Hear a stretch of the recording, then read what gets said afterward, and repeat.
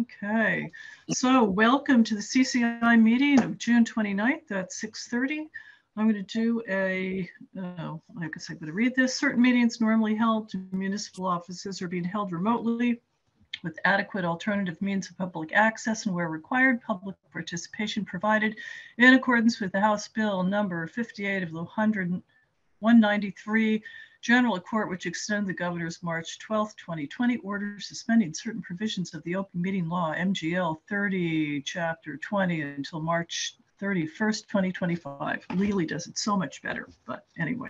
Okay, I'm going to take roll call and then we can get right to it. Well, first of all, meeting guidelines, speak one at a time, follow Deerfield Code of Conduct, be respectful, considerate, courteous, concise, and non-repetitive, please. So I'll do roll call. Carolyn? Yes, here. Is here. Anna Lee, you're here. Trevor? Here. Here. And I guess the select board has to open their meeting. Yes, I will open our meeting at 6:40. That's good. Okay, great. Thanks. I see Andrew's here. I also see that Julie is here. Okay. I know that Kate Lawless can't make it, Andrew and Annie Curtis can't make it, and as you can see, Lily is not going to be here. All right, great. So we have Luke and Jenny again from VHB. Welcome and thank you for being here. And sorry for the little kerfuffle in the beginning. It's always fun. But so Luke, I'm going to hand it over to you, and you can decide whether you want questions at the end or throw out. Yeah, so we have some slides that we can walk through. And yeah, Jenny, why don't you just share your screen? I'll present a few, Jenny will present a few with a little bit of summary of where we've been, what we've learned. Okay. We don't want to be repetitive with some stuff you've seen, so we'll jog through anything that we've showed you already. But, you know, quick summary of what we learned from the public engagement, the stakeholder sessions, et cetera, just to set the table for when we wrap up the slides. Typically what we do with clients lately, when we're 3D modeling something and doing a site plan, we used to make a nice rendering, present it in a meeting, get their feedback, then go back to the 3D model, make adjustments. These days, we just open up the 3D model and zoom around, pan around, and show you what we're thinking, and just have a dialogue with you, get your constructive input, because the point is, let's not move to final rendering phase because we're just not there yet. You know, we have more discussions, stuff like that to get through before we're doing anything final. But we always think it's good to sort of touch base with the committee, show you the 3D model, get any feedback that you have. And spoiler alert, we have, I think, 2 or 3 options that we've started to model out. So we can discuss the relative merits of each of those. So yeah, Jenny. So quick note, I can't share my screen. It says that the host disabled screen sharing. So I don't know, Denise, there's a way that you can enable that. You can share. I'm just saying all participants. Okay. You should be able to now, I hope.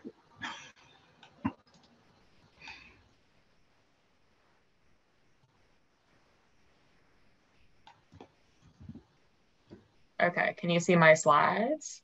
Yes. Okay. All right. So yeah, I can sort of present these first few. Yep. So Deerfield Municipal Campus is of course our project. Next slide. Here's a quick table of sort of contents that we can walk through. So we'll take a look at the schedule, see where we're at, summarize our progress to date. We've crafted a draft vision statement and goals, which is an important part of the process, right? Because this is the litmus test with which we're going to judge our scenarios at the end. Is it fulfilling the goals? So we'll read through what we have for you guys. What we need from you is some feedback. Are we hitting the right marks? Is there anything that we've left out that needs to be captured in those goals? Because that's the sort of, you know, that's almost the most important piece of all this. What are you really trying to achieve with the project? And of course, people have had different ideas, some of which are often mutually exclusive. So we want to make sure that the list is broad enough to encompass a flexibility of an approach, and yet specific enough that you're actually achieving what you want to achieve. So we'll walk through those. Then we can talk about the concept planning and let you know where we're at. And if we have time at the end, we can talk about some funding avenues in terms of dollars that are available. And yeah, so we'll just jump right into it. So in terms of our overall schedule, you'll recall we kicked it off back in April.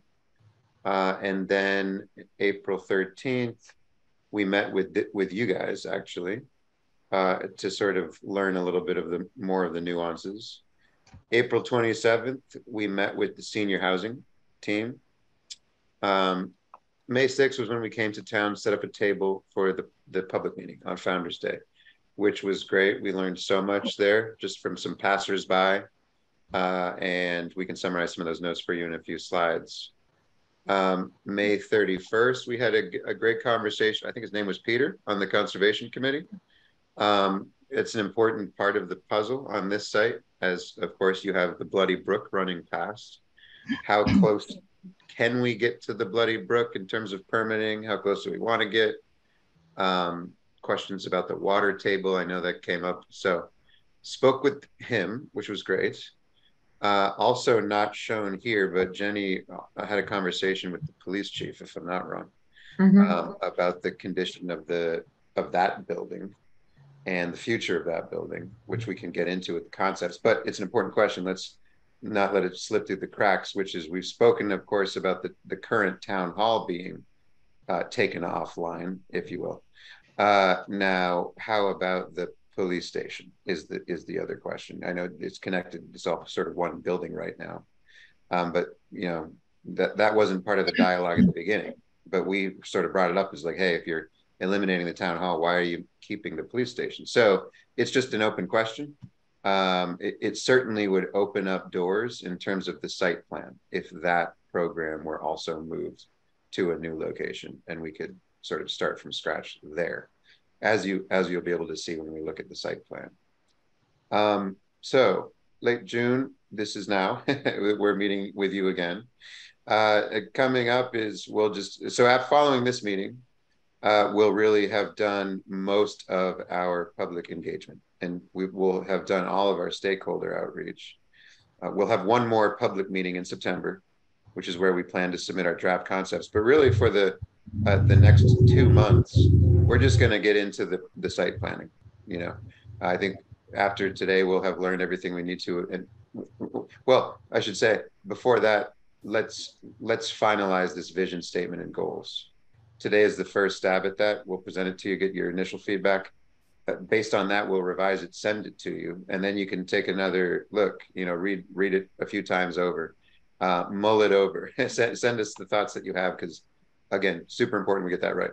And then we'll spend the rest of the summer working on the site plan and figuring out, refining it, coming up with a few options that are different enough that each one of them are adding value, but that each of which are fulfilling those core goals. Yeah, we'll present it to the public in September. And after that, we'll be relatively assured of the approach. That's when we can take our concepts to the rendering stage and make them look a lot more fulsome, photorealistic renderings, bird's eye perspectives, maybe a few street level views, and really visualize each of the concepts, which should help you once you do work with a developer, RDI or whoever ends up developing the site. You can make it clear to them what you need to achieve as a community or what they need to help you achieve as a community, which is really important for the project outcomes. So we go to the next slide, Jenny. Thank you. Sorry, my daughter's bringing me dinner. Thank you, Marlo. Thank you guys. Appreciate it. Ooh, nice. Okay. Sorry. So that's the progress today. If you could move on to the vision and goals, Jenny. So, oh, and this is probably redundant with what I just walked through, but you can keep going. Yeah. Oh, sorry, totally stole the thunder off these You're, slides. you're okay. You're okay. That would have been so better if I synced up with that. But oh yeah, so Jenny, do you want to walk through some of Yeah. these? Yeah. Yeah. So these are just a few of the stakeholder sessions that we've had and a few high-level bullet points of what we discussed during that time. So, of course, with the first stakeholder session with senior housing, we discussed the notion that the congregational church building should be saved and used either for like a community center or some kind of senior programming. Another big point was promoting interconnectivity and placemaking within the campus, and then creating supportive, adaptive senior housing that allows for aging in place or aging in community, as some people are calling it now. Stakeholder session 2 was with the Conservation Commission. So, of course, with that conversation, we discussed minding the wetlands around Bloody Brook, which have 100-foot setback buffers, and then the Bloody Brook itself has 200-foot buffers. We also discussed the possibility for designing for nature education and passive recreation around the Bloody Brook, specifically to spotlight that those important ecosystems there. So this could include a trail system around the campus, for example. And then this was the other conversation that I had with the police chief, John Patrick. I'm sure I'm not pronouncing his name right, but we've tried. Patrick. Sorry? Patrick. John Patrick. Okay, thank you. I appreciate that. So he noted to us that the police building is aging. It does not really adequately address the needs of residents. For example, their HVAC unit needs replacing, and it's a bit, it's usable now, but especially in 5-10 years, it could become too small for the police operations there. And then this is just a quick overview of Founders Day, which served as public meeting number 1 for us. So we brought out some boards and talked with some people about senior housing specifically, but also different programmatic options out on the campus in terms of green space, in terms of senior accessibility, in terms of business opportunity, and what other things should be involved in the making of this campus. So for housing typology, we found that homes are more desirable to seniors compared to apartments. Non-age restricted is more appealing for seniors compared to age restricted. Affordability is, of course, a huge key piece of the conversation, not only in Deerfield, but in all communities in Western Mass and Massachusetts in general. Young people especially need to have some affordable rentals as well. In terms of business integration, small scale retail is appealing in the campus. And there was also a few people who really want to see an art center or a craft space kind of within the community center that would allow people to gather, learn, partake in activities, etc. Some other notes from Founders Day is, of course, the preservation of the open space in the center. Of course, when we're talking about housing, this was a key component of trying to balance the housing that could be brought into this campus, balancing it with the existing open space that is there and kind of defines the campus as it stands today. So talking about the baseball field specifically. And then we also introduced the idea of public paths, and that seemed to be desirable for members of the Deerfield community. And then there was also some questions about project timeline and costs, as it like who will fund the community center operations, and volunteers maybe could partake in some of the work for designing or constructing certain elements of the municipal campus. That's definitely something to consider as well. And now I'm going to hand it back over to Luke to discuss the vision and goals. Thanks, Jenny. And there were some important points in those slides. One thing that, one thing that several people mentioned at Founders Day was they liked the scale of single family homes. So just to see what that would look like, we like quickly modeled out a single family house based on one that was located nearby, and just tried to see, is there anything we could do to sort of start to introduce something like that on the site. But as you would guess, the site is so small that you're just not going to get a volume of units. it wouldn't be worth, no developer would really take much interest in it because of and you wouldn't really be addressing the housing issue in a very full way. So I think that's the answer if it ever comes up again and people are curious. You know, people say they don't like apartments, they like houses. The answer is, well, there's a lot of houses in town. It's mostly single family houses. So there's plenty of single family homes in town. They don't, not enough fit on this site to have a real project. Not to mention that would privatize the land so much that it would no longer be a community asset. But you'll see when we look at the 3D model, we do have different options where we play with density. You know, one of them, not to jump ahead, but one of them is where we put all, you know, everything in one building. And I think that we have a building with 40 units or between 35 and 40 units. We then split it up into 3 buildings of 12 units apiece for a different approach, a little bit lower density. But then again, you could call it lower density, but then you have 3 buildings instead of 1. So a lot to consider there. But then also the comment about intergenerational housing is something that we've been hearing a lot, not only in Deerfield but elsewhere, which is that a lot of seniors say, I don't want to be in senior housing. I want to be mixed in with the rest of the community. So that's something that we would ask you guys to put some thought into, and whether that is going to impact the goals for this project. You know, when we first started this dialogue with you, it was, let's build senior housing. So that's what we're assuming currently. That's what we're working towards. But if, you know, that it's a question, which is, okay, do you want this to be potentially intergenerational housing? In other words, it can provide affordable housing for seniors. It could also provide affordable housing for young people, sometimes single, sometimes with families, that could help boost the enrollment at the schools and enhance the workforce. The issue there is that the funding landscape is entirely different. Senior housing is like a path that many people travel, and there's, you know, standard ways of getting those projects subsidized through tax credits and tax incentives and things like that. Intergenerational housing is not something that there's a formula for getting it, public subsidies. So while it's great as a concept, it's just, it's much harder to make it pencil out. Although we are continuing to look into it and doing research and finding, are there programs out there that support these things?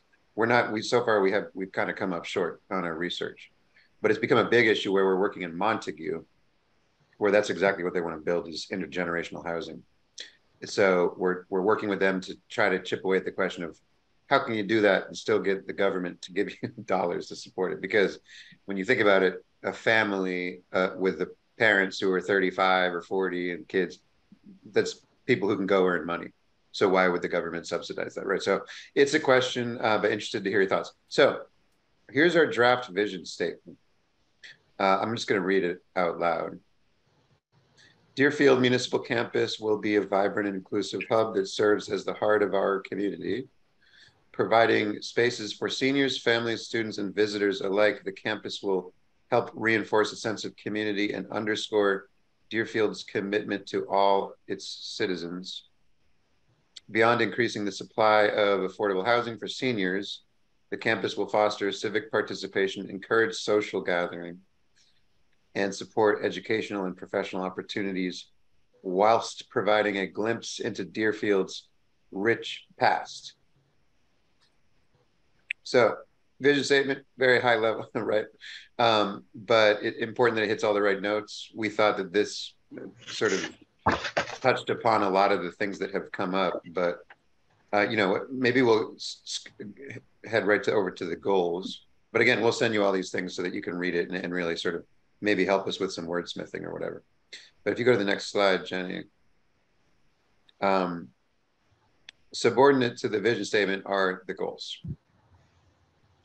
So we articulated 5. So to recognize the vision for the Deerfield Municipal Campus, the town should endeavor to complete the following goals or objectives. 1, improve Deerfield's housing affordability and downtown vibrance by increasing residential density. Facilitate the development of apartments for seniors in a medium density format that includes at minimum 35 reasonably sized residences. All spaces must be accessible. Shared amenity space should include a laundry room and a shared kitchen.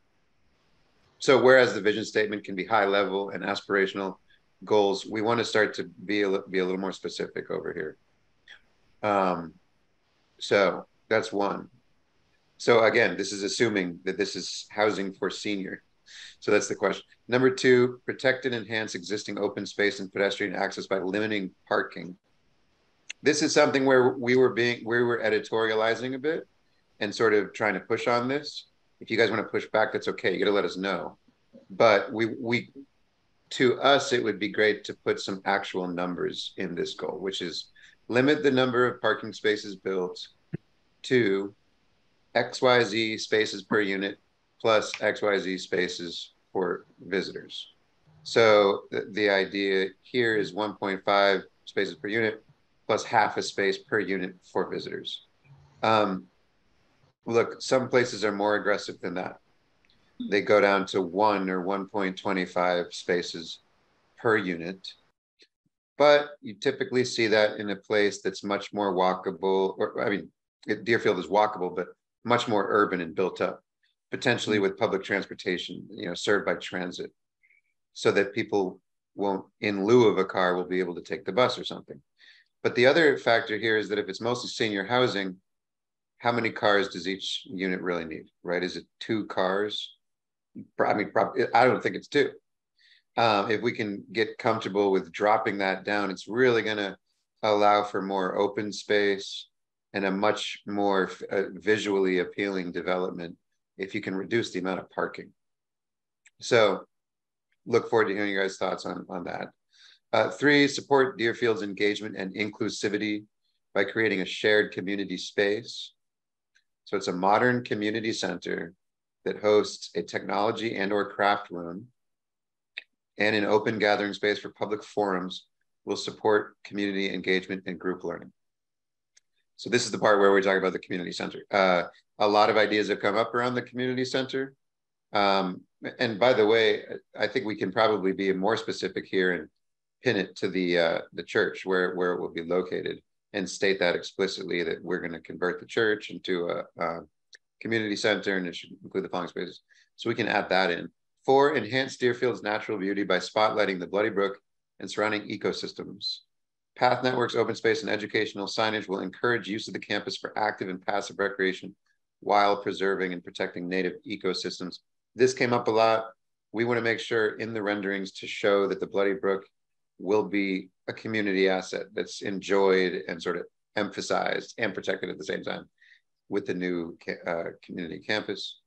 5, promote community connections between the municipal campus and surrounding assets, emphasizing physical and programmatic connections between the campus and elementary school located on the other side of the brook, the Leary lot, and area businesses. How that gets accomplished, we can add specifics. So that's what we have. I think it's a good starting point. I'd like it to grow. Yes. Yeah, and I don't know if any of you guys have comments, please, now's the time. I think it's a great start. It looks well thought out, kind of captures everything that I have in my mind generally. Yeah, looking forward to the modeling. Carolyn? I think I agree 100%. The scale of single family homes, we couldn't do that. Nope. And while we need affordable housing for all ages, the problem is we've been trying to get senior housing in literally since Lily and I have been meeting since the last century. So we have a wait list of really needful seniors, and 35 to 40 units is going to put a good dent in it, but we still are going to have a wait list. So there's nothing we can do about it. We have to have this to be senior housing. The vision statement sounds lovely. It's very fancy, but yeah, like it. We like it. The parking, I think, again, we want as much subsidized senior housing as we can get. And so I have no problem, and because we have a limited space, I have no problem having only one parking place per unit, plus 0.5 spaces for visitors. There's just nothing we can do. We can't have the whole thing paved over. Number one, just because the delineations are going to eat up a lot of space, the wetlands delineations and stuff like that. But we're encouraging walkability. We're encouraging stuff downtown. I think if you're coming into subsidized housing, one car is going to be what's affordable. We are, as a community, moving forward for the community center being at the church. Hopefully that work will start soon. As chair of the conservation district, Franklin Conservation District, we just got the money in our account for Bloody Brook, and what we're doing is we have a watershed plan. We're working with the FERCog on a Bloody Brook watershed wide plan that will start to go to the Conservation Commission in town, the town's Conservation Commission. And what we're going to do is we're going to hire consultant Owen Wormser to train our highway department on maintaining the side. So we're going to rip out the invasives, working with the Conservation Commission. It's junk. It's sumac and bittersweet and knotweed, which all encourages erosion. And what we're going to do is renovate and work on the brook so it's healthy. Because what happens is the flooding is at risk for all this infrastructure that we're putting into the campus, because it's not able to handle these intense rain events like we had this week very well.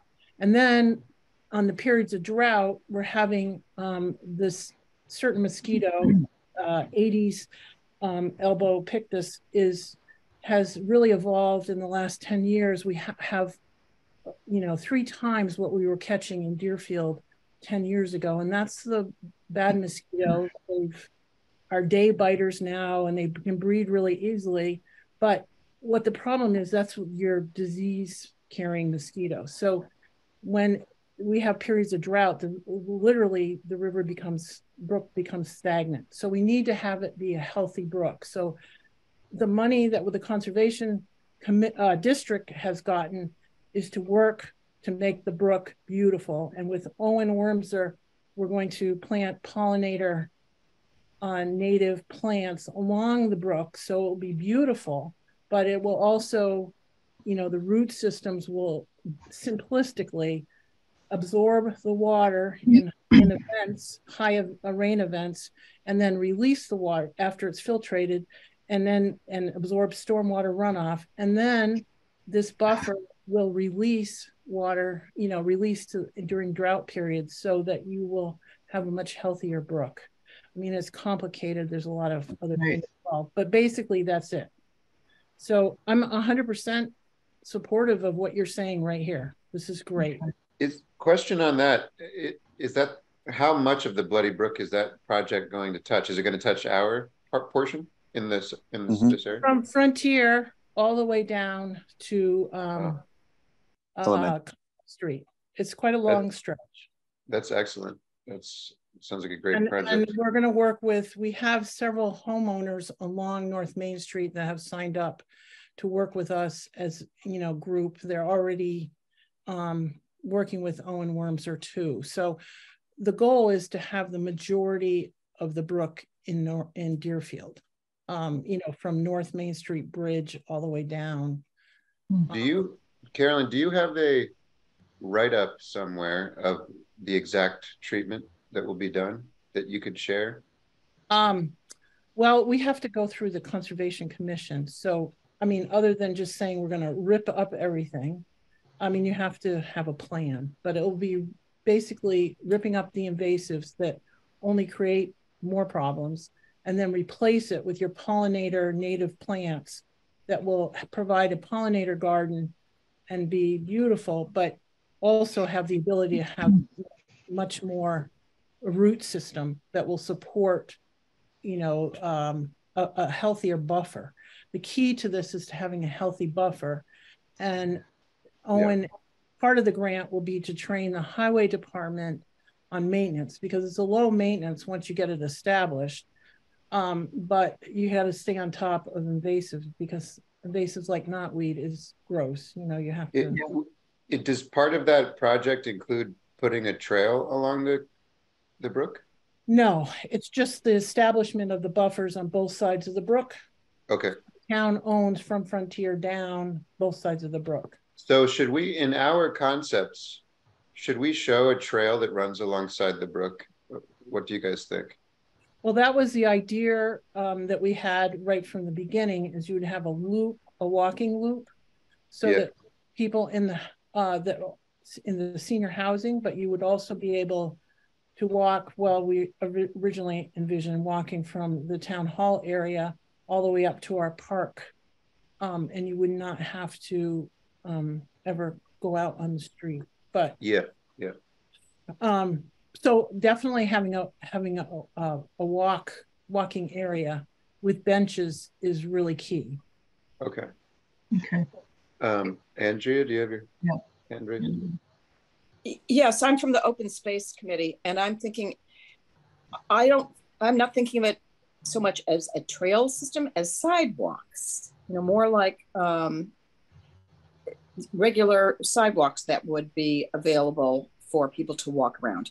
If you're thinking trails, then the Open Space Committee could perhaps weigh in on some of that.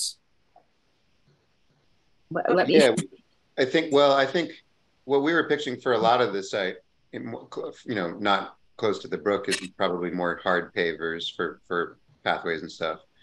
But closer to the brook, if there was an appetite for a trail that ran along the brook, which it sounds like there is, that would be more of a natural path, I think. But we can play around with the concepts and revisit it when we get to that point. I think at this point, just good to know that that's whether it's a trail system or sidewalks or whatever, it just needs to be ADA compliant. Yes. Yep. Yeah. Okay. And then of course, there's a direct connection to the school, so we want to emphasize that also with the trail. Yeah. No, Luke, I was just going to make a couple comments on that. I think a lot of this is great, and it's interesting because it mirrors and expands what we already have for CCI. I think we probably shared that with you, and I think that's really good. One thing that I'm not seeing, unless I totally missed it, which I could have, is energy, anything pertaining to energy. Which thank you. Added. Which is the geothermal? Well, geothermal, or, just doing mini splits. I mean, we're just trying to get away from fossil fuels. Be mini splits, solar, any number of things. I mean, unfortunately, we didn't get that federal geothermal grant, but, we'll just keep looking.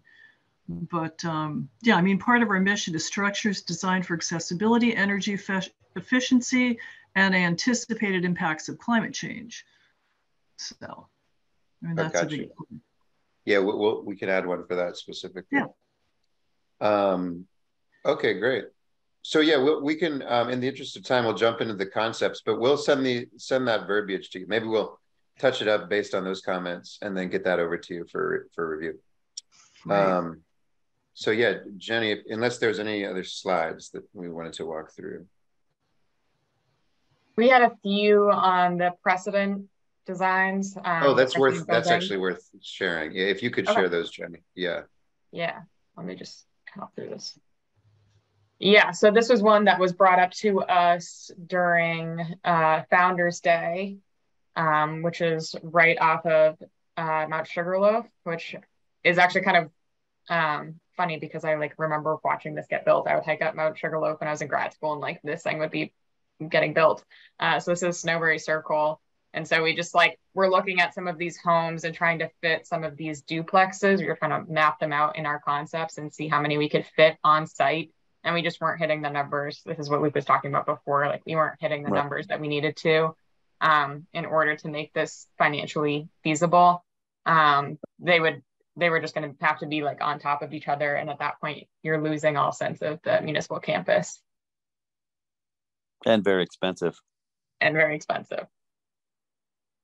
Sanderson Place was something that has been brought up a lot to us. So this is a friendly 40B in Sunderland, Massachusetts. So it's age restricted and it is affordable. 17 units are at 60% of AMI. So this was one that I think design-wise was very appealing for a lot of people in the area. Yep.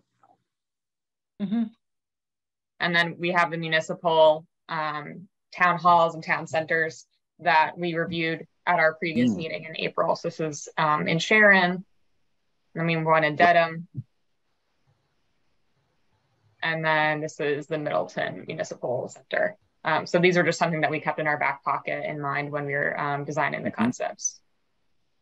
So I think from here, I'll stop sharing this and bring in the model.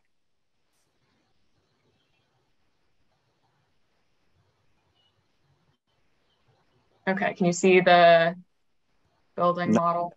Not yet. Okay, hold on.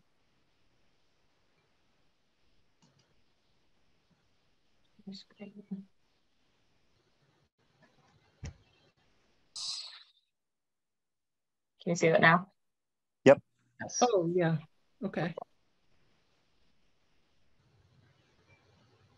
So again, this is 3D modeling software, so it's not final looking. It's really just the shapes. So we're still in the ideation mode. Final products will be more polished and rendered, but I think this can give you a sense, though, of our initial sort of creative exploration of the site's potential. So this is the existing conditions, right? You have over on the left, the town hall with the police department connected to it on the right. And yeah, I don't know what else there is to point out about it. Now, Jenny, does that building that your cursor is on now, is that the existing condition or the future condition? This is existing. Yep, okay. This is the existing. So that doesn't include the addition that will go. Right, okay. And then the library, of course, will also be expanded, which it's not, this isn't showing now. Again, this is existing conditions, but important to note that we did include that site up top, which we have spoken with you guys about adding to the mix. It wasn't there originally, but then the idea became, let's explore whether this could be part of the solution. So it's a bit awkward in terms of the shape. The frontage is limited. It goes like this towards the street, which is somewhat unfortunate because, of course, frontage is very important for the curb appeal of a piece of property. So, we've done what we can, and you'll see when we get into our options, it can be a bit challenging to put a larger building over here, especially without removing the historic church. In fact, I think only if you remove the historic church were we able to fit a 12-plex building over there in any reasonable way and still have room for parking. The fact is you have a lot of wetlands behind that. Jenny, does this model include the buffers? And yes. Yeah, so this is from the wetland delineation. Let me just try to make this transparent. So you can see this is the wetland buffer of 100 feet. Yeah. This is a 200-foot buffer from the brook itself. Wow. And the same thing over here. This is the wetland buffer, 100 feet. So you just need a lot of permitting within these areas. And according to the Conservation Commission, it's just not really feasible to build anything, on this parking lot or anything, just because it is so far into the buffer zones at that point. And of course, with any development that you have, even like the 12-plex, if we were just to do a 12-unit building here, of course, you'd have to accommodate for a whole bunch of parking. So you'd end up just cutting into a lot of this buffer zone. Wow. So yeah, I think this is helpful. It show looking at the buffer, because that's really has a major impact on the developability of the site. And clearly, I mean, look, if I'm sure you guys have a good understanding of buffers and how they work. Doesn't mean you can't build anything in it. It just means that it's subject to review by the Conservation Commission if you're within the buffer. Again, you can still build things within the buffer, but the closer you get, the likelier it is that based on the Concom's interpretation of state law as promulgated by the DEP, that you're going to be limited on what you can do. Yeah, Luke, yes. I spoke with Lily earlier and asked about that. I mean, I know that Berkshire Design did get that back to you, and I hadn't really looked at it. So she said that their next step is to go to the Conscom before, because obviously we're not going to buy land if we can't develop it. Right. Oh, right. Yeah. Yeah, we still have to, and Jenny, correct me if I'm wrong, but we haven't had a chance yet to get into that file and open it up, but we will do so. The wetland delineation? Yeah. This is the data from the wetland delineation. Oh, this is here? This is, yeah, excellent. This was our original. So we had the original 100-foot buffer. Yeah. This thing. So it extends further according to the wetland delineation. Oh, look at that. Okay. This is the wetlands 100-foot buffer. So it's fairly comparable. There's a few gaps here. Oh, yeah. But yeah, so definitely the current delineation data that we just got is more expansive than the data that was from DEP, you know, from whenever it was last delineated. So that sort of blue greenish shade is wetland. It's not a buffer, it's wetland. This is the buffer. No, this is buffer zone here. Okay, got you. So yeah, it's a wet, that part of the site is quite wet. Versus the current town hall, obviously drier, so there's more potential over there. So that's an important part of it. Okay, so if you want to maybe open up the first, is the first one the most dense, or the biggest buildings, or the smaller ones? Maybe we'll start at the 40 unit. Yeah. So first of all, I did model the new addition on the town hall over here and the addition on the library. So that just kind of, this is what the site would look like if the town hall was demolished and then those additions were built in. They look like a small addition on the town hall. This is what I had from the document, right. From the designs. That's not with the large addition. That's just the elevator, right? This is there another volume planned for behind that elevator? Yes. I mean, general that was our original idea way back with get through the architect, was to do a kind of almost a mirror image of the building. We didn't need it that big, but that was kind of the first just real quick pass at it. But I may be in the minority on that view, but I'm always about space and just don't have enough. Well, we have to build, if we're going to build something, it has to be at least for 50 years, but in reality, it's a 100-year build. So we're not going to build something that's just too small. Right. All right. So is there a plan to make this bigger? Yes. I would love it. Yeah. Yeah. Sure. And two stories. We'll review the drawings that we have. I don't know if they show that volume you're talking about, Trevor, but we'll take a look. I could. There's a schematic drawing that we probably have online too. Chief Pachurik had, and we have some like easel things at town hall. I could show you what it kind of looked like. Okay. Yeah. That info. So in this option, the police station stays. So this one assumes that can't be moved, or doesn't, where people don't want it to be moved or something. We wanted to make sure that we included that. Obviously it's limiting. When you keep that building there, it makes for a slimmer development pad with less street frontage. So the exercise here was, how can we fit a 40-unit building in a reasonable way given those constraints? So we basically turned it lengthwise, which is not ideal for the curb appeal of the building, but also it's been done before. But as you can see, you would enter on the sort of lower right there. There's yeah, that's right. And then there's something of a pickup drop off in front of the, oh, sorry, I'm missing it actually. The real pickup drop off is down here. And I know you can't see my mouse, but close to where Jenny's cursor is now. So that you can pull in, pick, you know, taxis, Ubers, people dropping their mother off. They can use that as the pickup drop off. Meanwhile, if you live there or you're parking to visit somebody there, all the parking that you need on both sides of the drive aisle, which wraps around the building. In the back is really just an exit road and also an access road for emergency vehicles. Loading, I guess, could be accomplished back there. We haven't really gotten into that level of detail that much, but you can see a sort of place in the upper left where there could be like dumpsters or that sort of thing. So back of the house is, at one point we had this flip the other way, and then we realized we need to hide the back of the house stuff from the rest of the campus. So that's sort of back of the house where you're either exiting that property or doing some loading or trash hauling or something like that.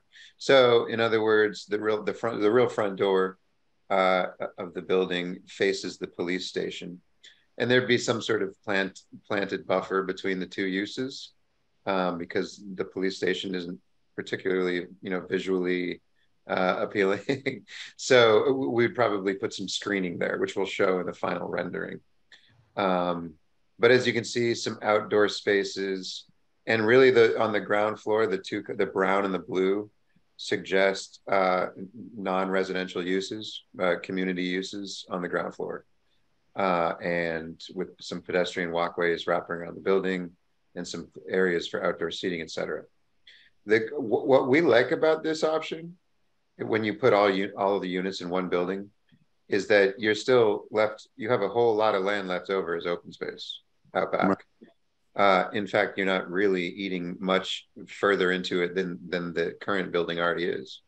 So that's great. The ball field, it might need to be moved a little bit, but you could have the ball field there, or you can just keep it as a, I mean, for my money, you could get a really great landscape architect and make a really nice park there with very minimal trails and seating and just like really nice pavers. Really sophisticated design. You can make a great park there, especially given all the neighborhood connections. So I think that's the good thing about this concept. Now, Jenny, could you turn on, if you could, that buffer layer, just so we see how that relates to this concept? Yeah. Annalie has a question. Oh, sorry, Annalie. No, thank you. I imagine that your parking spaces are based on those larger parking requirements. I certainly would hope that maybe we could have less parking, asphalt, whatnot. It feels like there's just, this whole building is just encircled by concrete. Yes. Jenny, do you remember what the ratios are that we used? It says 56. Is that everything or just there at that location? It's a little bit different for everything, especially once we get down to like the 12 plexes. But we tried to do 1.5 spaces, but of course, like some of these, depending on how big the rooms are, you could fit between 35 to 40 units here. So if you fit 35 units here, you'd need like 1.5 spaces per unit. If you did 40, it'd be a little under 1.5 spaces per unit. So it depends on how big, you know, architecturally you want the rooms to be, or the units to be rather. And with this, then you'd also have to kind of consider. I think, Annalie, we're going to really hone in on that and make it as minimal as possible. No matter how you skin it, you're going to notice parking. But we could also, for example, I don't know, Jenny, what you used for the spacing of those lines, but we could go down to 8 or 9 feet. Typical is 10. That's a much more comfortable parking. If you want your space to be 10 feet, there's parking lots where you start to slim them down, like our parking lot at work, Jenny, which is maddening to try to park because the cars are so close together, but it saves space. And especially if you've got a walker and you're getting out of the car, and that you need some space. You do need too. Yeah, these are at 9 feet right now, 9-foot widths. Okay. But that's a good point, Trevor. Yep. Well, we need to have more handicap spaces as well. Yes. Right. Yeah. Right. I haven't blocked those in yet because we're still preliminary. Yeah, but we certainly will, and we'll mark them on the plan as such. Mm-hmm. Okay. All right. So buffers. This is already a disturbed area because there's a building there. So I think that means that there's some greater relief in terms of being able to build there. It's not making the existing condition worse, although it might be a little. but at some point we're going to get back with the Conservation Commission and sort of share some of these options with them, and just to get some perspective. So if we just to keep it moving, we did a version of this, which was a 40-unit building. And by the way, when I say 40, it's more like 35 to 40, right, depending on how much of it is non-residential. But that assumes a healthy size unit of around 800 or 900 or 1,000 square feet, bigger than what you see in Sunderland. We heard that from a lot of people. We need to have real apartments here, not tiny little shoeboxes. Right. It needs to, people want to have some dignity and live in a nice sized apartment. So we want to make sure that everything we draw allows for that. So I think our assumption was 1,000, which is probably a little bit more than it needs to be, but at any rate, when we finalize these concepts, we can provide a space program that states explicitly how big the units are and how many there are, et cetera, how many bedrooms, whatever.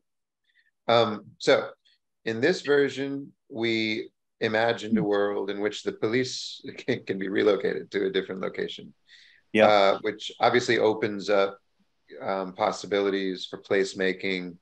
It gives you more breathing room.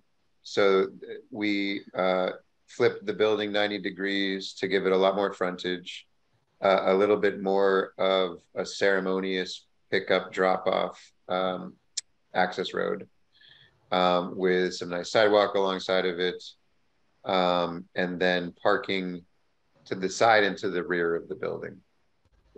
It may look a little funny on the plan, but you have a turnaround at the end of the driveway.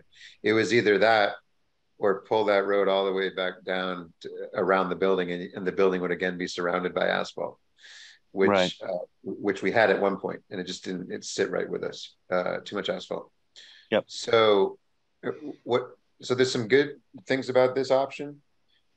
I love this over here on the right side of the screen. You now have this corridor for pedestrians and bicyclists leading to the open space.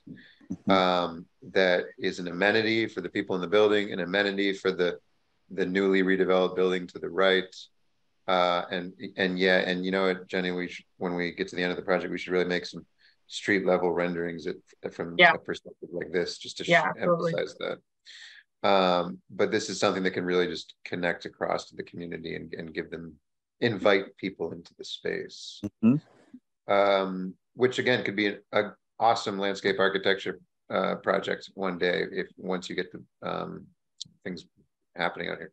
So this too has outdoor programming, more space for that. In fact, to the right side of the building, we took that first floor and pulled out the volume a little bit to make it a little more visible.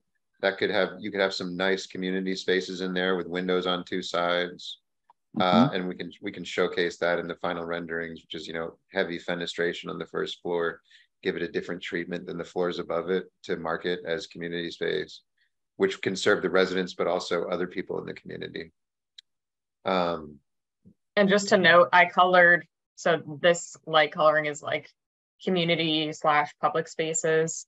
And I had this idea over here for the blue as like private amenity spaces. This is where you could have like laundry or an exercise room specifically dedicated to the seniors living in that building. So those are just some ideas, but of course you can like change how big, you can have some residences mixed down here if you want to, or you can change the sizing. I just thought like this it's big enough so that you could have 35 units on these 3 floors and then have the amenity spaces down here, depending on, again, how big you want the units themselves to be.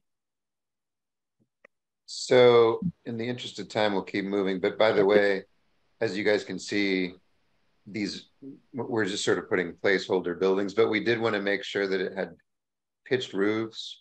Yep. And something that looks somewhat traditional. We don't, yep. we assumed, based on what we heard, we were told by, I think, some of you, as well as people in the community, that they weren't interested in a sleek, contemporary, flat roofed sort of look and feel. It's got to be contextual.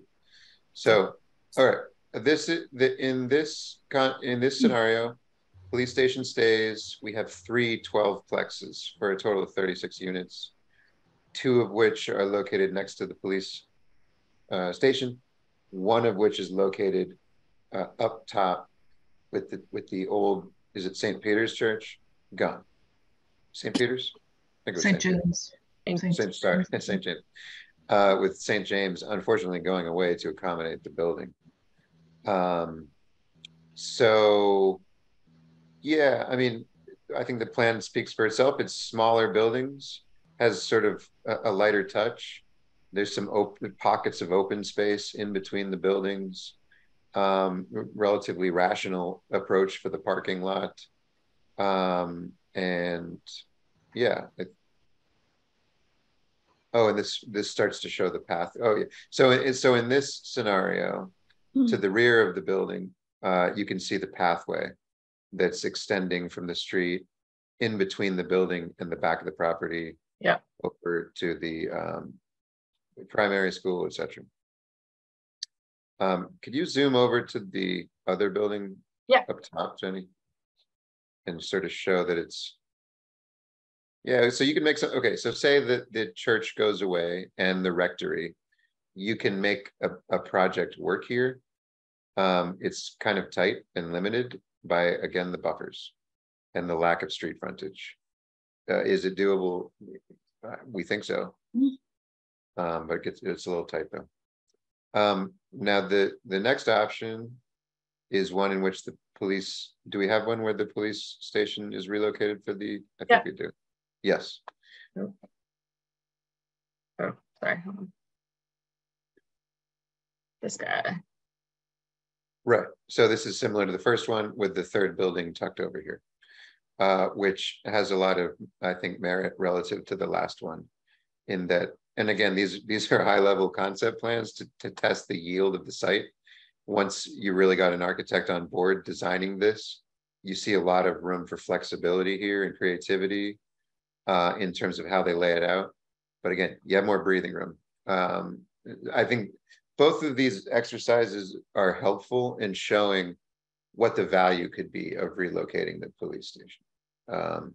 But here, again, I think the idea for that upper left space could be outdoor seating, could also be community gardening, something that we heard is a popular idea.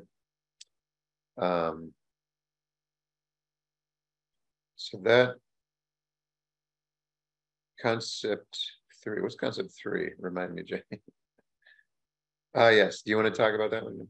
Yeah, so this was just an idea that I took some inspiration from Sanderson Place to design this building, where you have all of your residential units kind of in this corridor, but then you have your kind of public, if you have additional need for community space outside of the congregational church, you could have some of that here. You could close some of it off and make it private.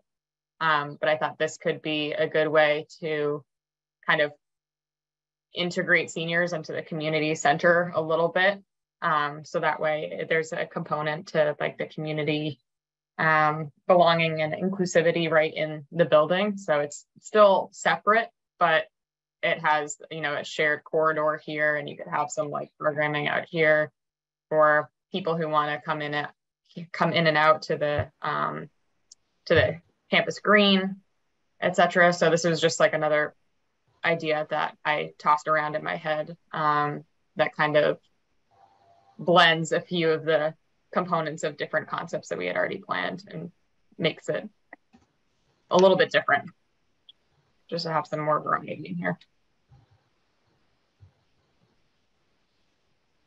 Thanks, Jenny. So yeah, that's where we are. And again, a work in progress, but I think there's some good optionality, and definitely curious to hear folks' thoughts on all of that.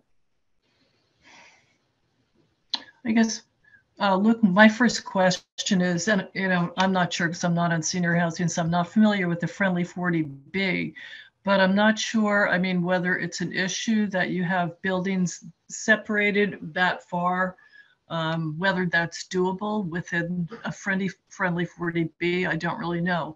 And also, I mean, that concept I think is interesting, but that definitely is going to hinge on what the CONSCOM says. And I can't imagine that the town is going to spend $500,000 to buy that piece of property to tear something down and then put another building up.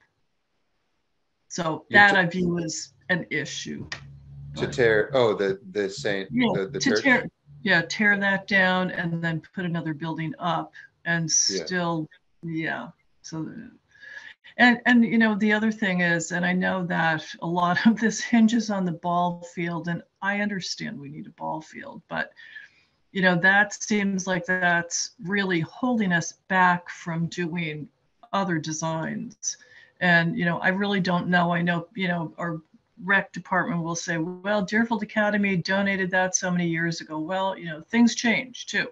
I don't know if there's another place for a ball field. It's my understanding that there is currently one at the elementary school, but it's not as nice as this one. And I don't know, Carolyn, do you have anything to add to that?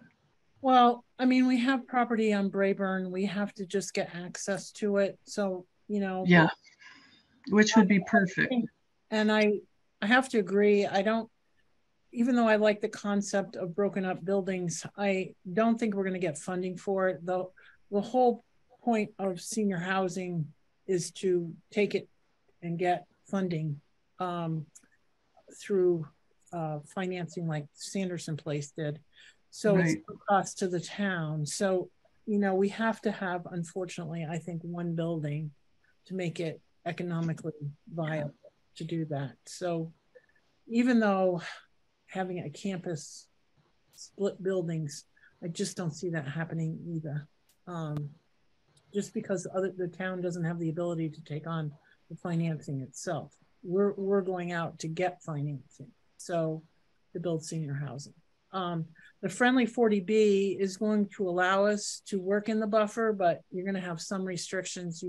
That means you have to replicate wetlands, and there's more rigid stormwater requirements and stuff like that. So I wouldn't say that the buffer, and by St. James Church, it's obviously the paved area is already degraded.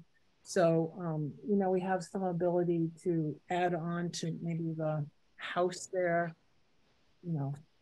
I don't know. Well, there's a lot of things that we have to consider about that property, but we also, how much are we going to end up paying for it?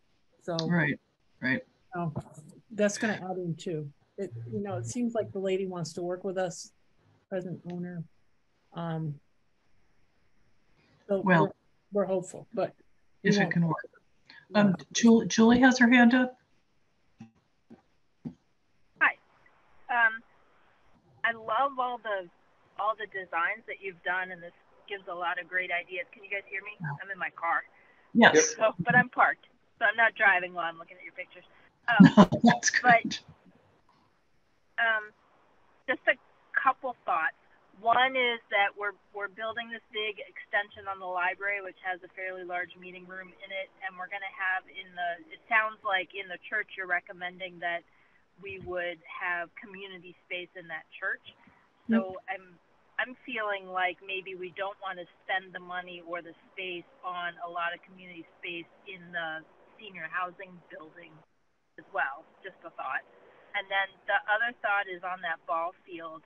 I actually don't agree with you at all, Denise. I think it's really important that we keep that ball field there, and this is why. One is that it's used a lot. It's used for baseball in the spring, but it's used for soccer in the summer and the fall. And so, it's like a 3-season heavily used space. And if you relocate it, I feel like people are used to the ball field being there, and a ball field brings a lot of traffic and a lot of noise. So if I lived on Brayburn or Main Street and you were going to put a ball field in my backyard, I feel like there'd be a lot of pushback from the people that are around that. And I think it's going to be very difficult to put a new ball field in someplace else in town. Just throwing that out there. We'll just anticipate a lot of complaints from the seniors in the senior housing. They'll need triple pane windows. But they also want to be around younger people. Yeah, no, that's true. Good point. So that brings younger people in proximity.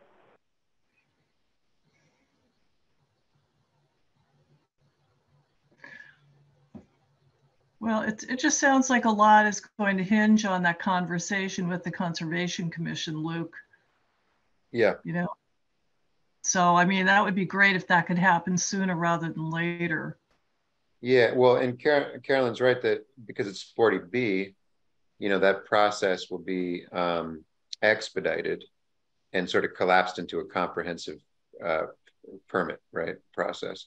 So, and I think, Carolyn, as you mentioned, it doesn't mean that you can skirt all environmental regulations, but that there's a process that allows you to sort of move more swiftly. So yes, we'll circle back with them on that one. I think what's going to have a huge impact. Oh, no, go ahead, Julie. I'm sorry. I feel like I'm being Miss Debbie Downer, and I don't feel that way at all, but I'm just going to throw one other thought out there, which is the replacement of the police station. I think financially that would be really hard to do anytime soon because of the fairly big building projects that we have going on. So maybe like either after we're done paying off the highway garage or after we're done paying off the library, that might be the time to start, not start thinking about, but have a new project kick in. But I think suggesting it right now, challenging. I agree with Julie. It's just would be just one more thing, but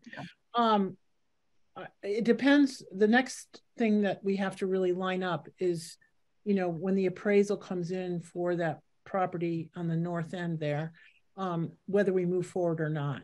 That's going to be key. And then once we approach, like I say, the Conservation District has already got the grant to do work on Bloody Brook. So we're going to start that process pretty soon. Hopefully we'll have the information on the appraisal and whether we're going to move forward or not as a town. And then we can talk with the Conservation Commission about how they feel about that property, how much is truly developable. And that will determine really some of these other issues that we're talking about. Yep. And does Luke, that help any with the ball field? Like if we bought that property but didn't build anything big on it, could we shove the ball field up that way farther and give us more space down this end around the police station? It's going to be determined what the Conservation District, what the Conservation Commission, the Deerfield Conservation Commission feels, what we're going to talk about. These concepts of moving the building, having all these buildings, different places is wonderful because then we have ability to talk with the commission and see what they have in mind. I don't, Pete Law and Kate Devlin are wonderful to work with. They have already met with us a couple times or at least once and got information on what some of their concerns are. So I feel like we have some flexibility working in the Bloody Brook, but it really depends, whether we include that property or not. Right, right. And look, not this design, but the other one where you keep the police station. It seems as though there still seems to be enough room that could be added on to. I don't know. I mean, well, and I agree with Julie. I think we shouldn't be doing that now, but you know, we've got to plan for the future. That one. Yeah, what came to my mind when Julie said that is perhaps we could explore designs that could be built in phases, so that you build because you don't want to wait to be able to move the police station. Who knows when that's going to happen? So build the first phase, and then when the police station can come down, it can be added onto it, which may be what you're saying. So I don't know if that's, I don't know if developers would like that. It might turn them off, but it's something to consider. Yeah. So I guess the next question, does the police station, does it all have to be on one level? Or can you build up? Sorry? Does it all have to be on one level? Can it be 2 stories? The police station? Yeah. Well, the problem is you need intake bays and all that kind of stuff. Well, yeah, no, I realize that, but you know, for other offices, do they all need to be downstairs? I don't, you know, I know it's sort of getting ahead of ourselves, but. Well, I wouldn't want to dump any money into this building because it's pretty marginal. I don't want to say what I really think it is, but yeah, okay. It really is a marginal building. So do we keep it or we rip it down? The only problem is we got the community, you know, the church, we got this other purchase of another church, we got the town hall going. I mean, there's just too many projects right now in the library. You know, relocating the police station, ripping that down and relocating the police station is, you know, another $8 to $10 million. We just don't have that. Well, no, that's true. But I think what I like about the designs is that they're all different, and it's really giving us pause for thought on what we should do, and not just what we should do now because we know what our projects are. But is that something that we can do 5 years from now or so? You know, I mean, we have to plan now, because if we don't plan now, when we get to that point, then we won't know what to do. Right. So. Yeah, and the good thing about our deliverable for you guys, some of these things you're not going to decide by the time we're done our work. Right. So we can illustrate scenarios in which the police station can go away, and we can illustrate ones in which it can't go away. Yeah. So that you can, once these decisions are made or whatever, you'll still have things in your back pocket. Now so Carolyn and Denise, you both mentioned you don't believe that separate buildings would be financeable via 40B. Is that something that you've read, that there's a restriction that it has to be a single building instead of separate buildings? No, it's just that it's more when you do that separate buildings, it's going to cost. We're already pushing the envelope because we're not building enough units. So, you know, 35 to 40 units is like minimal. You know, it's about the minimum, you know, that you can get financing for. Yep. And having it split up into 2 or 3 different buildings or whatever is just more expensive per square foot. And I don't feel like we're probably going to luck out and get financing. Unfortunately, that's all. But that doesn't mean you can't look at it some more, and maybe we will get financing. It's just, yeah, I think we should. It's a great point, and I think we should explore questions of cost with potentially reaching out to some contractors, showing some images to them, and ask questions like that. Like, you know, but 2 buildings located very proximate to one another can share the same physical plant, right? You pipe stuff underground and stuff like that. You're right that you're building 2 structures, so it's going to be more per square foot. But really interesting questions that we should put a pin in all of those. Yep.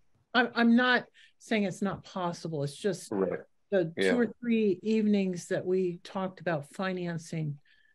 it was clear it had to be sort of the model of Sanderson, in the sense that you got one big giant building. And okay. Another question for you. As you said, 3540 is sort of minimum.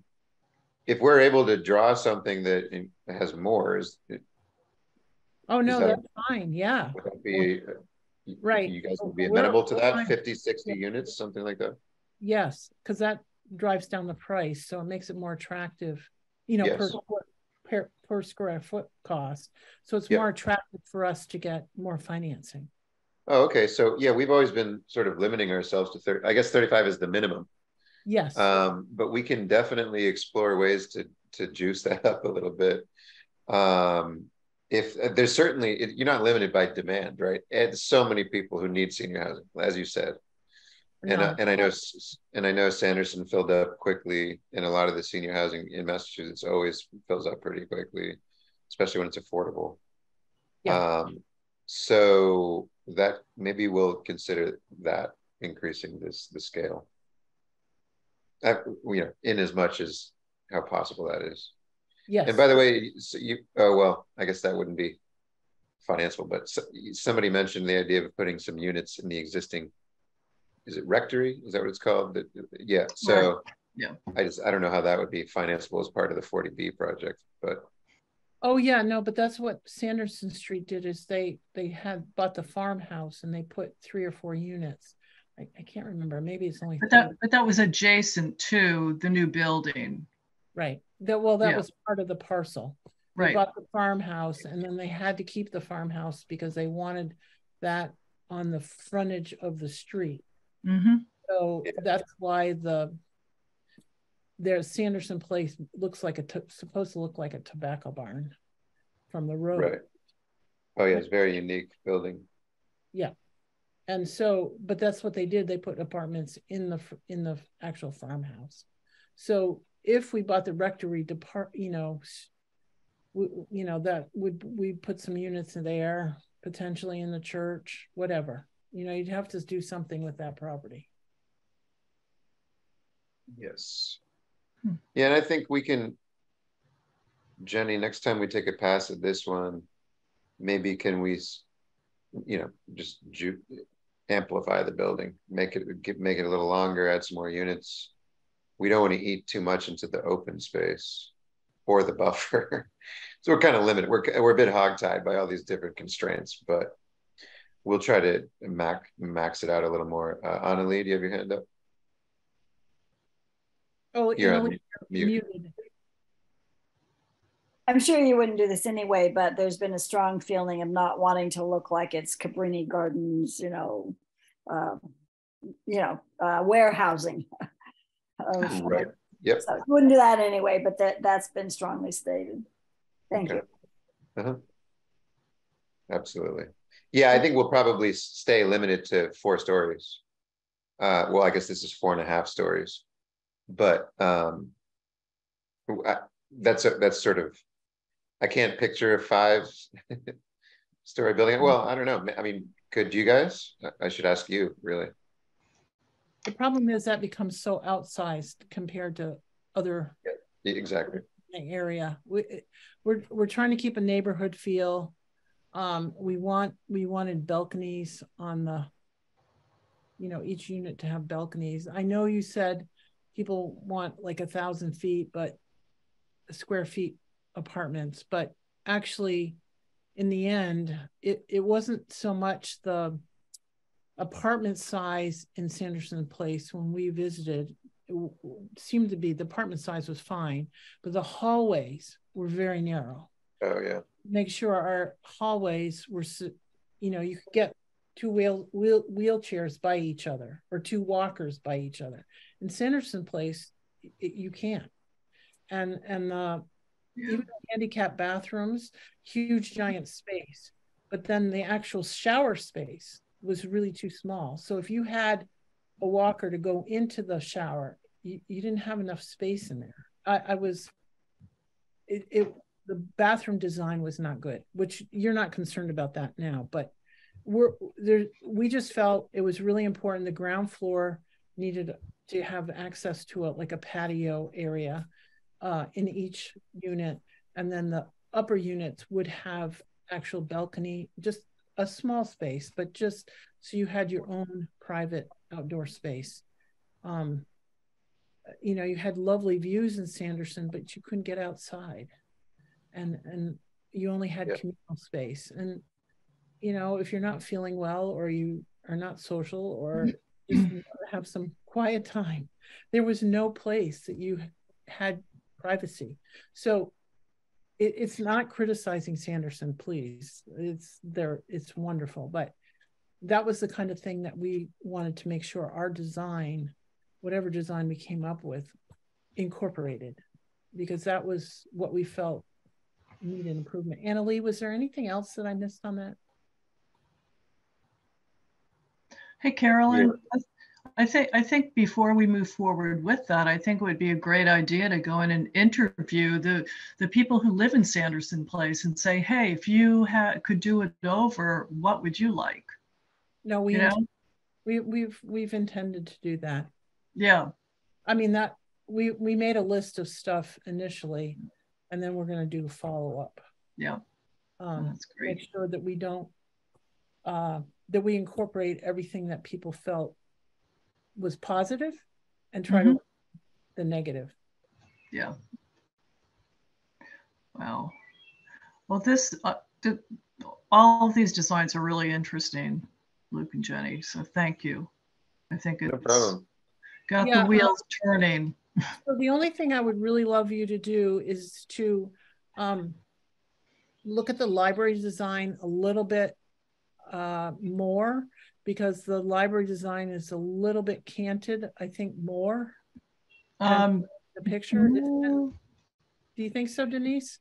Or no? Not that much more. I think that's relatively accurate. Although I think this one bump out is not really bump out, but that's fine. Okay. Yeah, then the other thing would be the town hall just has the elevator on it, and we will be putting an addition. If we're gonna actually renovate it with elevator, then we would do the addition. And that would be a two-story addition. Right. Yep. No, not one. Yeah. That's so lots of good food for thought there. We were taking notes. We will continue to push this forward.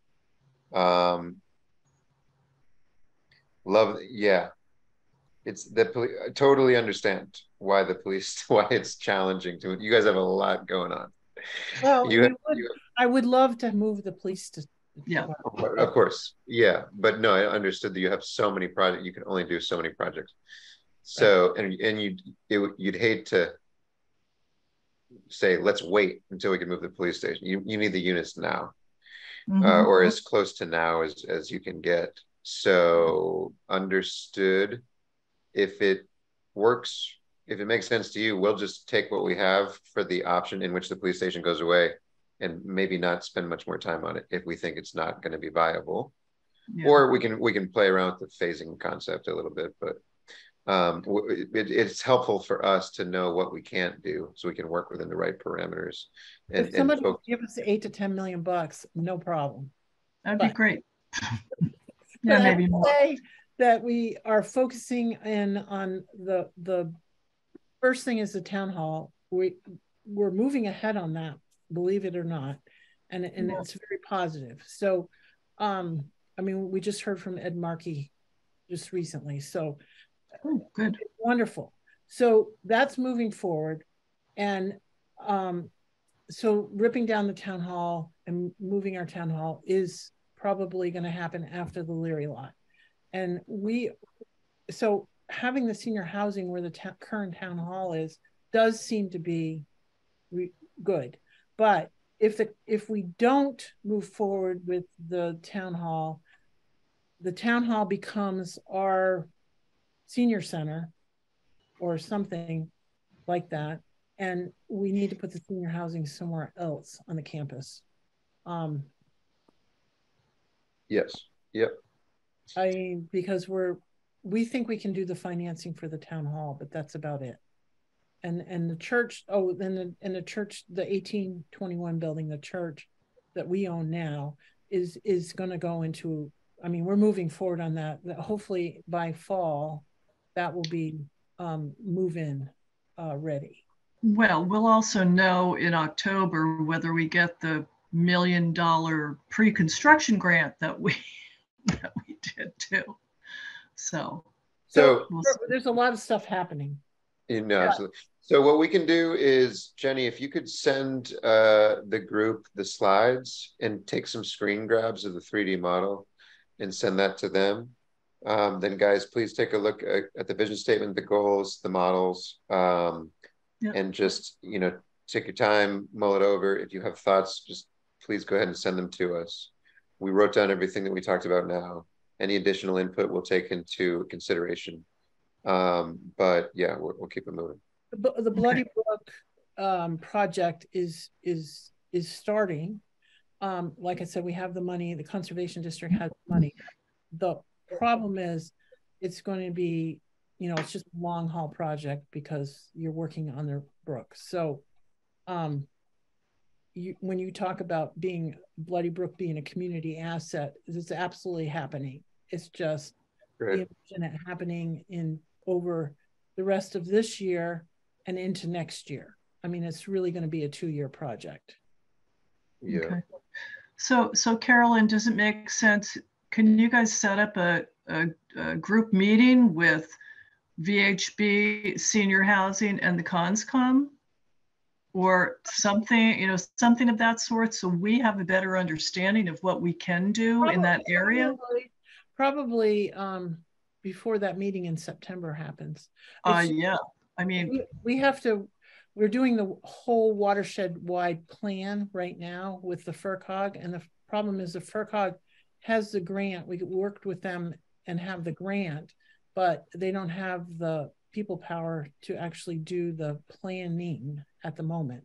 So we're kind of in line for that, and that's the key to get the movement of, and working with the CONCOM, because you got to have the watershed plan as the basis for your application to the Conservation Commission. I mean, I can hope that it will be done by September, but. So, okay, so you say we have to wait for that, so they can't look at what we already have from Berkshire Design and determine what can happen? No, because all Berkshire Design did is do the wetlands delineations. Oh, gee, okay. On the site. It was just basic information, so we knew, or, so Lou could see where, and Jennifer could see where the actual delineations are. Okay. And it eats up a lot of space. There's no question. Right. Okay. But because it's a degraded space, like where the St. James is, we have, some wiggle room. And if we're working on the brook, what you're doing with stormwater, you can do trade-offs and stuff like that. And especially doing a friendly 40B, you have a lot more discussion. But you got the basis to this whole thing is the watershed plan, and that you got to start out. This is why it's a 2-year project. You got to start out with a watershed plan, and then you go into the actual work. Got it. And we're hiring field geology out of Maine, so that we'll have hydrologic, geomorphic information on how to move the river. Okay, so you're saying we won't know that until September, but hopefully prior to the, because the reason why is that, Luke and Jenny continue to working on these designs, thinking that we may, buy that plot of land. We may not end up doing it if it doesn't make any sense. Right. Well, in the next 6 or 8 weeks, we're supposed to get that appraisal. When the appraisal comes in, right, and the woman's willing to work with us based on the appraisal, certainly the wetlands delineations is going to be part of the appraisal. Okay. And then, so getting the wetlands delineation was really key. Getting the watershed plan for the Bloody Brook. And then you go and you're going to negotiate with the Conservation Commission. I mean, there's just a lot of stuff involved. All right. That's, you know, we'll be working for a couple months. So, and, you know, as conditions change, just keep us abreast of all of that. And we can redirect our thinking. We won't front load our work because there's some moving pieces that our work will be more valuable to you once they're closer to resolution. So, so it's, you know, you guys can just keep us posted on all of that. But yeah, Jenny, if you could send those images over. Thank you guys so much for talking with us tonight. And we can be in touch. Okay. Sorry your dinner's cold, Luke. No, I ate it. No, when I shut off my camera, I was eating really quickly. I kind of thought so. Well, thanks so much. And we're still on for September 14th. We've got that on the books. Yeah. So, okay. Yes, absolutely. And closer to the date, let's circle up on that one. Okay. Yeah, we should have an appraisal, I hope, by the beginning of August, optimistically. Perfect. That is optimistic, but that's we super. had that, then we know if the woman is, you know, is going to work with us or not. All right. Excellent. Cool. Okay, so we're going to continue the meeting just for a little bit, but we will release Luke and Jenny from. Well, thank you guys. Thank you so much for that's all awesome input. We really appreciate it. It's helpful to us to know those realistic limitations. It just means we got to work in a smaller box, which is, you know, that's the nature of how it goes. But certainly we wouldn't want to leave you with any scenarios that aren't doable. So appreciate the candid feedback and look forward to. You're up for the challenge. Yeah, exactly. Thank you guys. Thanks. Thank you. Good night. Bye. Good night, everyone. All right. Looks like we're sort of dropping like flies here. So there's really not a whole lot more left in the meeting here. I don't know if there's anything that's critical to report. You know, Trevor had to leave. Okay, I'll just do a real quick. We did send in for a T-Mobile grant. I don't know exactly when we're going to hear about that, but that's another $50,000. I think it was a really strong grant. That was for the 1821 building. Okay. I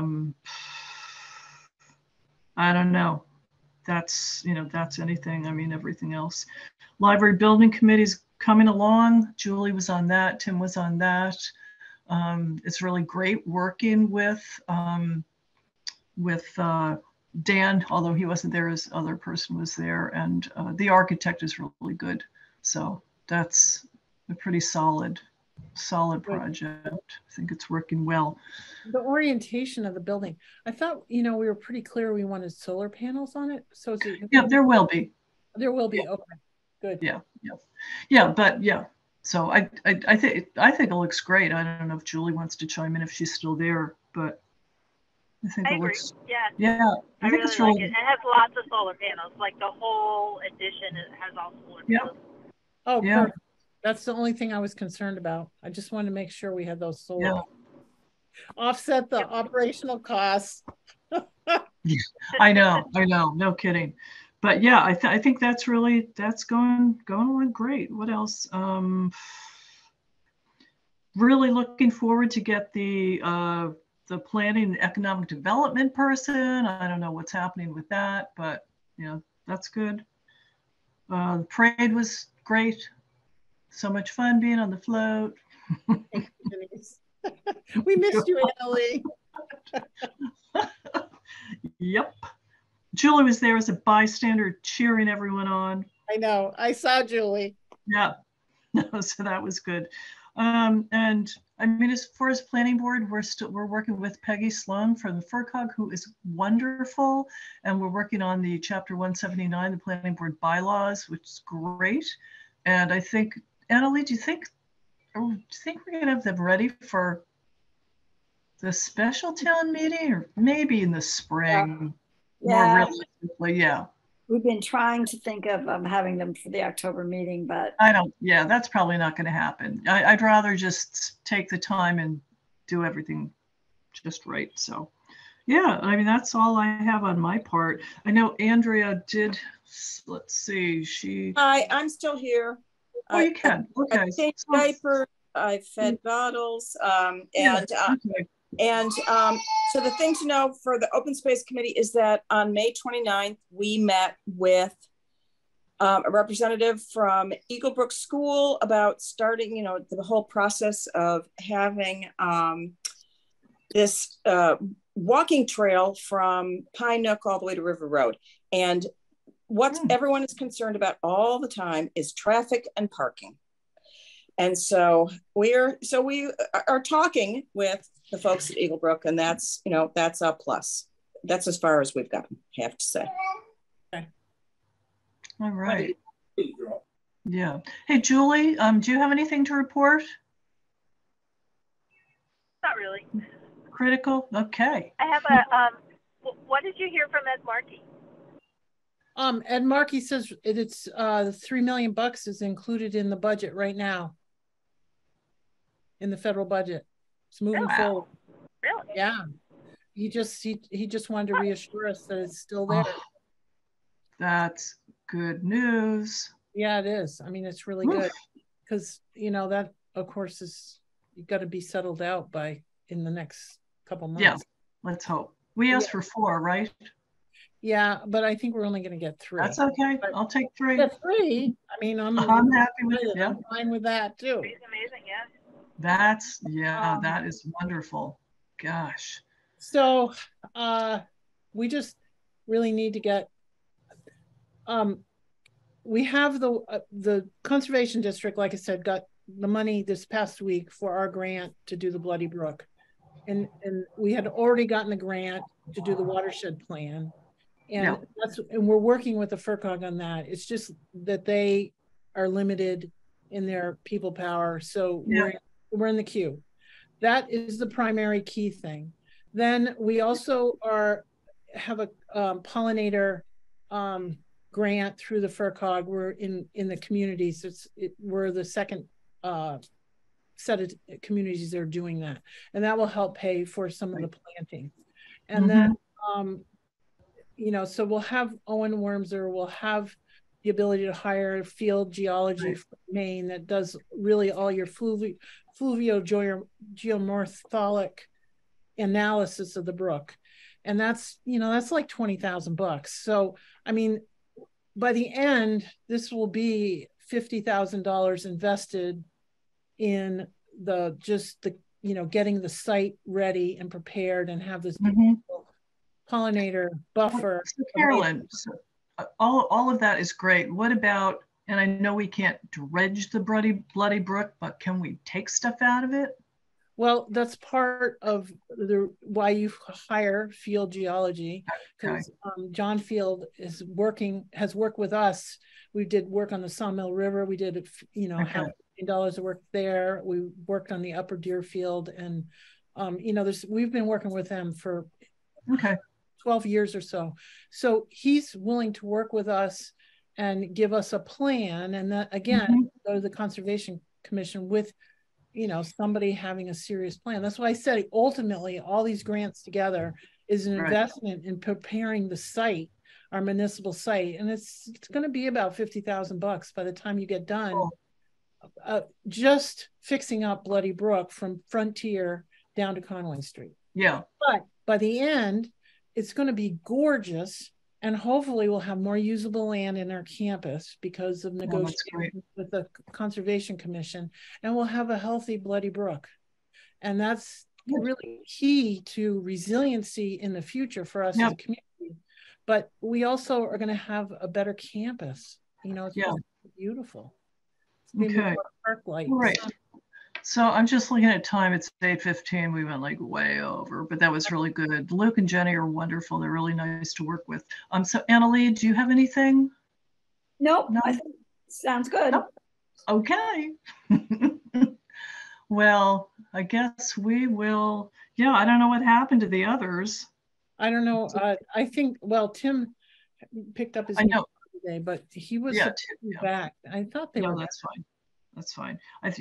Anyway, okay, great. Well, thank you everyone for coming. Next meeting.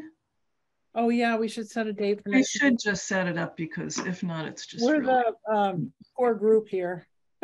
Julie, can you look at your calendar?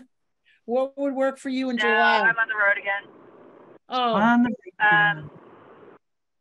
I'm around all July. Thursdays are generally challenging because I'm on the road. But what's an off Wednesday, Carolyn? An off Wednesday is the 5th and the 19th. We could do the 19th. If we have more stuff, but I don't know if that might be too early. How about the 26th? No, that's a select board meeting night. How about August 2nd? Yep, we could do August 2nd. You know, how about, I'll put it out for August 2nd. You know, I mean, some people are going to be on vacation. There's not much we can do about that. Yeah. But I'll be out of town that week and will not be able to join. But okay. Geez. Well, you know, I mean, well, let's skip then. If we're gonna do, I want Julie here. So how about the 16th? How about going? The 16th? Yeah, because that's a month. Yeah, I have a conference the 1st through the 4th, and then I have another conference the 16th through the 18th. Oh. And the 9th is select board meeting. Gosh. Well, let's do the 8th. I can do a Thursday. You can do a Thursday? Yeah, I can do a Thursday. August 3rd? No, not that week. I'm gone. Oh, okay. How about August 10th? Yeah. Shoot, I'm supposed to be at a thing for United Way that night. August 10th. I can't do the 10th. Unfortunately, I could do the 8th. Jeez, that's a Tuesday. Yeah, Julie, can you do the 8th? As far as I know, I'm not looking at my calendar, but I think that's open. Okay, so let's do the 8th. Annalee, does that work for you? I don't know. Okay.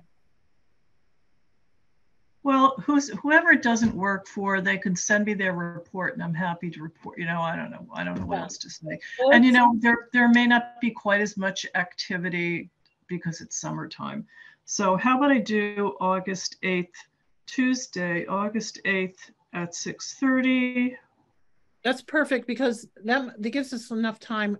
We can try to hustle that appraisal. Yeah. I just wanted enough time because that's kind of key whether how we go forward with the campus. Okay. Also, too, they really did ask that we review that vision and those goals, and you know, that requires some good thought. Mm-hmm. Yeah. And I want us to give us enough time before the September 14th. Mm-hmm. Yeah, definitely. But seriously, I think the vision and the goals, I think mostly they got really good feedback on Founders Day, and then, you know, we had that meeting with the ConsCom, and so I think, you know, what they said sort of mirrored what we already have, but really elaborated on it. So I think we're on a roll. So, okay, on that note, do I hear a motion? Make that motion, Carolyn. Do I hear a second? Second, Emily. I'm also adjourned. I'm going to adjourn the selectmen's meeting because Trevor just left. So it was, I don't even know when he left. I wasn't paying attention. Yeah, so. He did it in the chat group like half an hour ago. Okay. All right. Okay. Well, thank you, everyone. Thank you. Thanks, Andrea.